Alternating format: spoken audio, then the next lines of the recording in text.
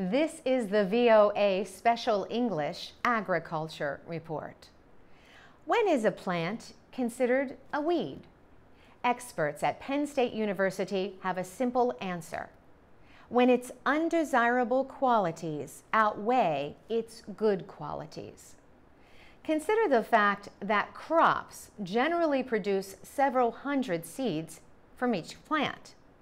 But each weed plant can produce tens or even hundreds of thousands of seeds. And some buried seeds can survive up to 40 years or even longer. Eradicating weeds means that you have to remove all the seeds and roots so the plants will not grow back. But birds or the wind can reintroduce them to the land. A more common way to deal with weeds is to control them enough so that the land can be used for planting. Experts advise using 2 or more control methods to deal with weeds. Chemical weed killers or natural treatments like corn gluten can suppress weed growth. Dense planting of a crop can also act as a natural control. Bill Curran is a professor of weed science at Penn State in University Park, Pennsylvania.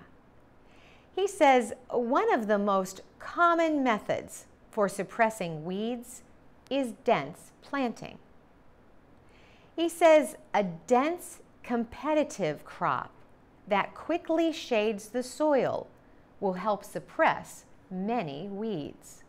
The seeds need light to grow, so blocking the sun will reduce weed growth.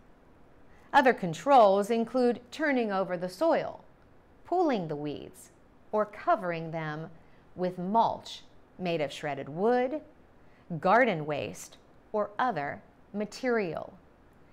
But even mulch has its limits. Natural resource specialists point out that weeds can be transported in mulch. This is also true of soil, grain, hay, and animals. Yet animals like sheep or goats eat weeds, so they can provide a biological control. Insects and other organisms can also act as biological controls. Preventing the spread of weeds is an important part of weed management. Farm vehicles should be kept out of areas with weeds.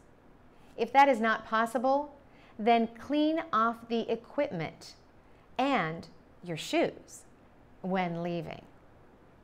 Some people burn weeds or bury them deeply or make them into mulch. Professor Curran says another way to make use of weeds is to compost them. Heat is produced in the process of making organically rich compost to improve soil. The heat will kill many, though not all, weed seeds. The same is true for seeds that pass through animals that graze on weeds.